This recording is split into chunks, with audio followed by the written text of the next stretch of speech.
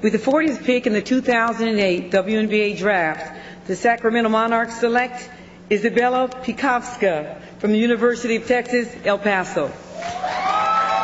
Yet another international player coming to the WNBA. She is from Poland, and when we had a chance to watch her and Natasha Lacey play for this great season that UTEP had in Conference USA, she's big, she's strong, she's got length. I think that any team that needs offense, she's the type of player that can hit the three-point shot, but she is deceptively athletic, and I think this is a very good pick at this stage. Deceptively athletic meaning big, but can move. Can move. Good lateral quickness and smart. Well, she's one of those international-style players, and like you said, Nancy, she's a big reason that UTEP had the success that they did, and they were a team, regardless of how UTEP finished the tournament, they were going to the NCAA tournament, and I think that she had a lot to do with that.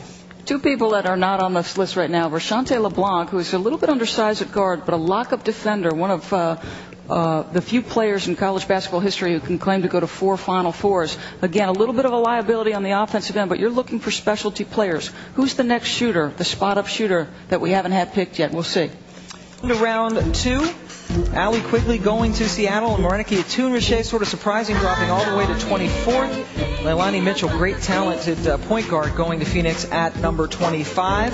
Lanisha Smith from Duke now going to New York. Round 3, Sharnae Zoll, the all-time leading assist leader in the ACC, going to Los Angeles to play with Candace Parker.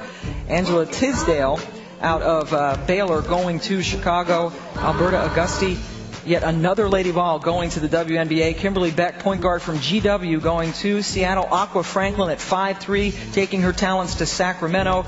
And Marcilla Packer, the shooting specialist for Ohio State, going to Phoenix. And you see at the bottom, Sherelle Allen out of Notre Dame University.